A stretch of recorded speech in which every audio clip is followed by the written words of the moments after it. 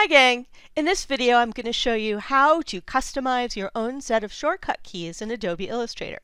Let's get started. Creating a set of custom hotkeys in Illustrator is actually very easy. We're going to go up to Edit, down to Keyboard Shortcuts, and it's going to open up this little dialog box. This is going to allow us to change or create keyboard shortcuts for tools and for menu commands. Let's start with tools. One of the tools that doesn't currently have a shortcut key is the Group Selection tool. And I use that key a lot, and I find it really helpful to have a shortcut for it. So let's change this and give it a shortcut key. I'm going to click on it, click in this little box, and type in the key I want to use, which is Q. You'll notice immediately I got a little warning sign down at the bottom telling me that the shortcut Q was already in use by the lasso tool. Well, I don't use the lasso tool a lot, but I do use the group selection tool frequently, so I'm going to go ahead and keep this. Now let's do a couple of menu commands.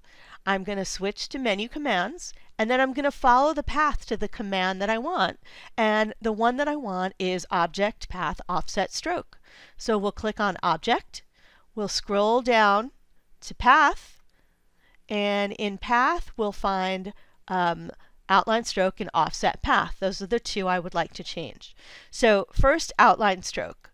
I'm going to change that to Control A, and it tells me again that that's in use for Select All, but I don't select all very frequently in Illustrator, so I'm going to stick with it. And then for Offset Path, I'm going to select Control Q, which was used already as well, but not for a shortcut that I use. So I'm keeping those. And now that I've got all the shortcuts I want, I'm going to click OK at the bottom, and it's going to ask me to name my shortcut list. I'm going to call these my fashion keys. Click OK, and now I've created my own keyboard shortcuts.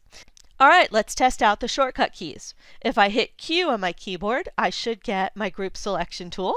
There we go. And let's draw a square. We'll make this, or a rectangle. Let's make the stroke really fat, get rid of the fill. I set Control A to outline stroke, so let's try that out. And if we change the fill color, we can see that I've now outlined the stroke. And let's try one other. We'll draw another rectangle.